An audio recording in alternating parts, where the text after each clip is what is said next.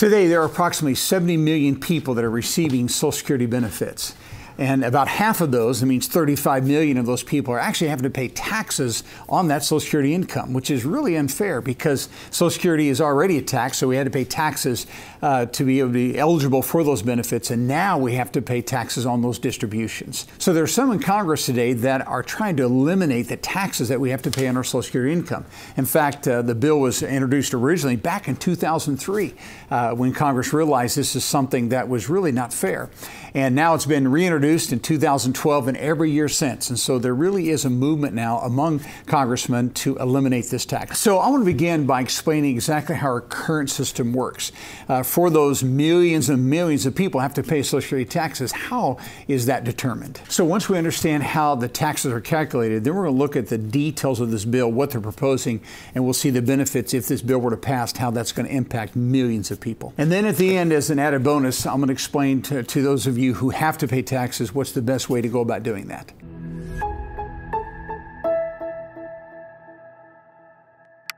Now, for almost 50 years, anyone that was receiving Social Security income did not have to report that income and certainly had to pay no taxes on that income. But beginning in 1985, legislation was passed, which then beginning in the year 1986, from that point forward, now almost 40 years, people have had to pay income taxes on their Social Security income, at least a portion of that. Right? And so that's what we're discussing here. How do they arrive at this number for us to determine what we're going to have to pay for income taxes? So again, I pulled up the most recent return. Today is August the 28th of 2023.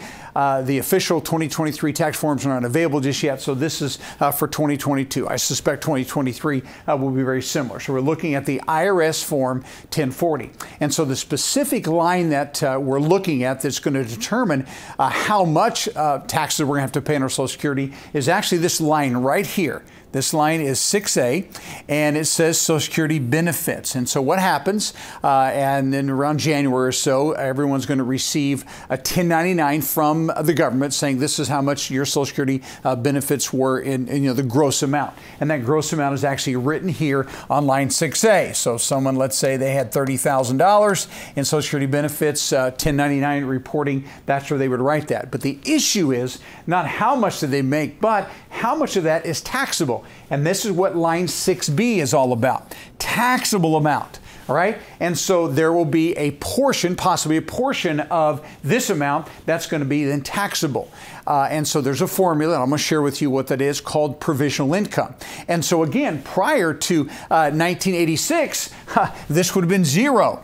And that's exactly what we'd like. We'd like to see people having to pay no taxes on their Social Security benefits. But right now, there are people that it's not a zero. There is actually an amount that they're going to have to pay taxes on. And so if this legislation passes, then everyone that's receiving Social Security would be able to put a zero in line 6B. Okay, so let's talk about the present system, because some people don't have a zero today. They actually have to put a certain dollar amount in there, and that number is determined based upon a formula we call the provisional income. So let me explain how provisional income works. All right. And so provisional income is a formula, and it's abbreviated PI, provisional income. And anyone who does taxes, certainly any accountant or a tax preparer would understand this. But the provisional income is this. It is, first of all your gross income. So this is everything that you would have to report as income for your tax purposes, plus any kind of tax-exempt interest. Tax-exempt interest. Now, this is typically people who invest in municipal bonds. They don't have to pay any federal taxes, but they still have to report that on their federal return. So we take gross income plus tax-exempt interest. And by the way, when you look on the 1040, that's line 2A, plus 50% of your Social Security. So as I talk about gross income, this does not include Social Security. It's all the other sources of income beyond that. So when it comes to Social Security, we're going to take 50% of whatever our Social Security benefit is. So if I make $30,000 a year, then in this formula, that's going to read $15,000. Gross income plus line 2A plus $15,000. If you earn $20,000, it's going to be $10,000. We take all those numbers together, and this number is then going to equal our provisional income. income. And so we take the provisional income and we apply it to a formula. And these formulas are thresholds based upon how you file your income taxes, okay? And so here's what we have. So we have thresholds for single filers, and we also have thresholds for married filers who file a joint return. Okay, and so we take our provisional income, and so what we have is right here, $25,000 in provisional income or less. Then we would pay 0 taxes on our Social Security income. So we take the PI, and if we're at $25,000 or less, we pay 0. But if I am going to be at $34,000, between $25,000 and $34,000, then 50% of my Social Security income is going to be taxable. So again, if I'm making $20,000, that means that $10,000 would be on that line 6B. Okay, if I am going to be above $34,000 as a single filer, then 85% of my Social Security benefits is going to be taxable. So again, if I'm receiving $20,000, 85% of that then would have to be reported on that line 6B. Now, there's different numbers for married, and so the married numbers are this. A married person that is at $32,000 or less, again, provisional income number, then 0% of their Social Security is going to be taxable. If they're up to $44,000 or less, then again 50% would be taxable. And if they're going to be above that, then 85% of their Social Security income is going to be reported on line 6B, therefore subject to income taxes. All right, so here's my whole point, is that we have to determine our provisional income amount, and then we take that amount and then we apply it to these thresholds. And depending upon where we're going to be, we'll determine how much of our Social Security income then will be subject to federal income taxes. Now, as a note, there are actually a few states, actually 8 of them right now, that actually charge you state income taxes on your on that Social Security income.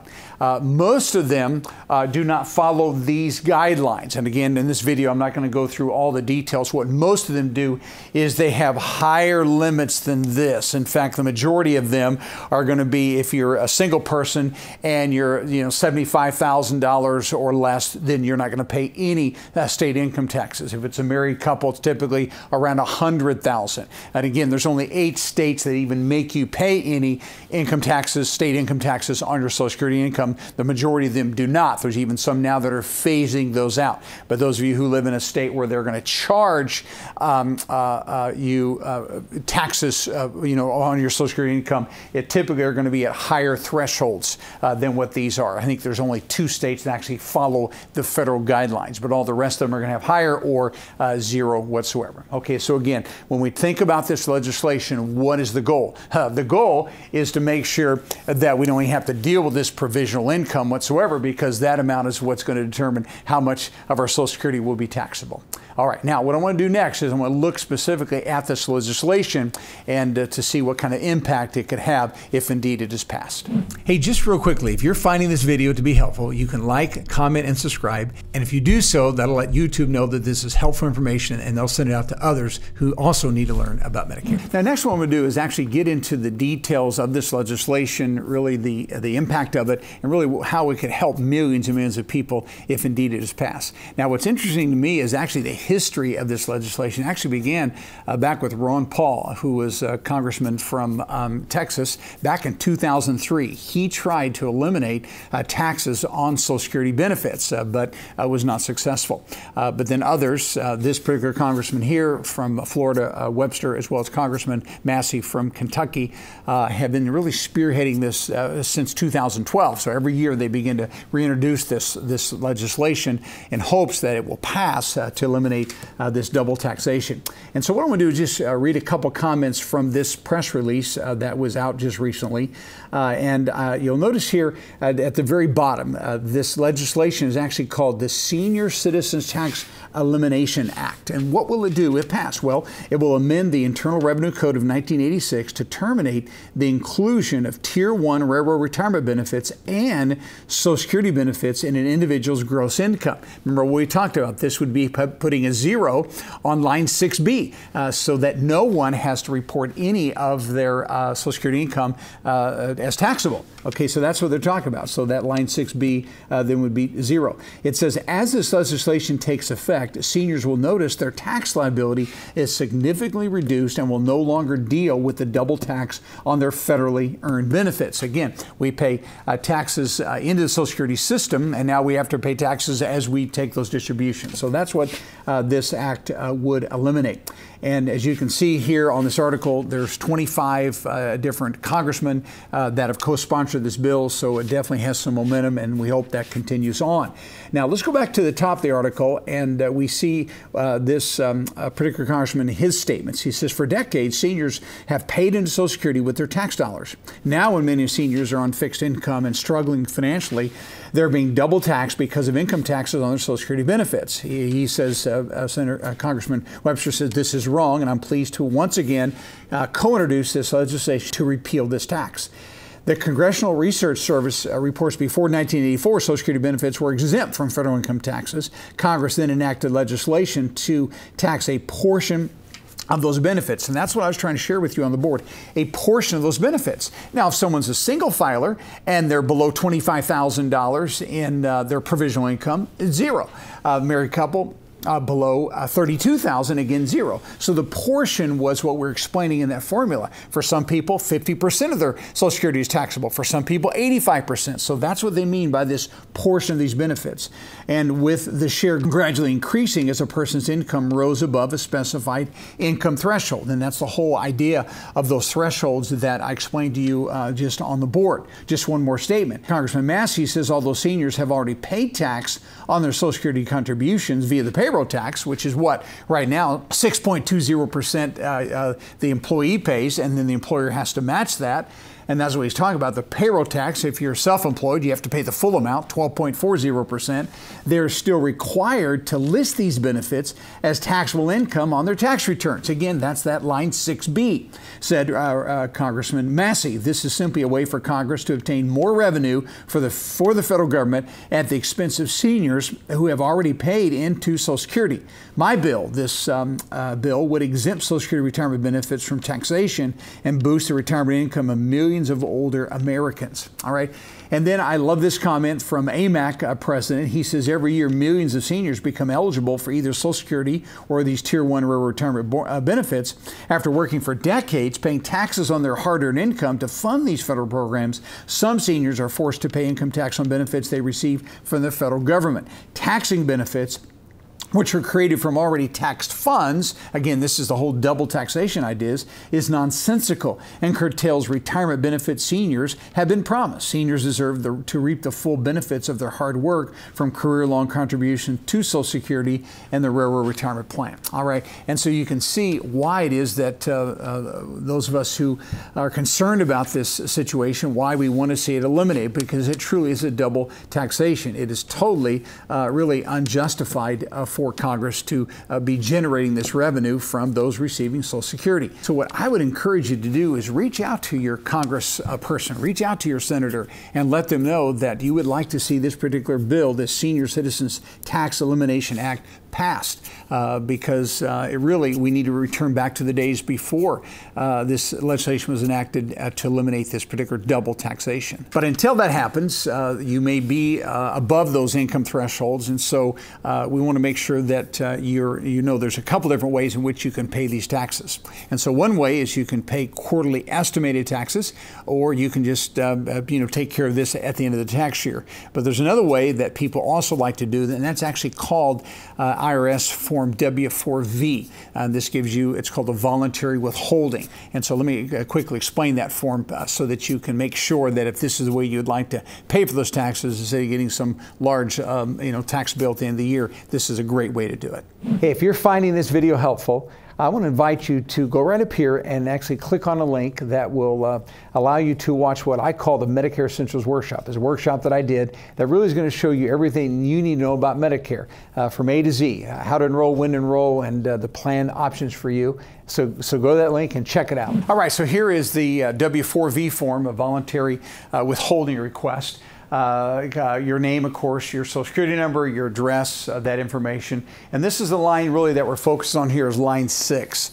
And it says here, I want federal income tax withheld from my Social Security benefits. Right? So if indeed you would rather not have a large tax bill or have to pay quarterly estimates, then you actually can pick the percentage that you would like to have, either 7, 10, 12, or 22%. And of course, you know what kind of a marginal rate you're going to be comfortable with, and you know what you're accustomed to. So whatever would be the appropriate one for you to check. And then of course, you're going to sign it and you're going to date it.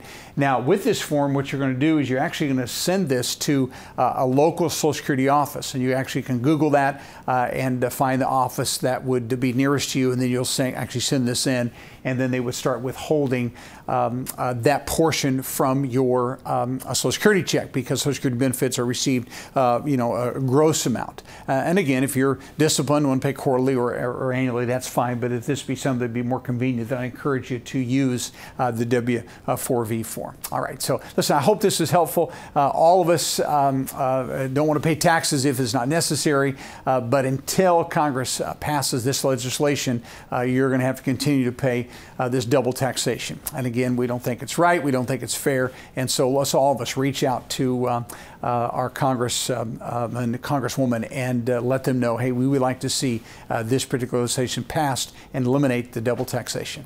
Thanks so much for watching.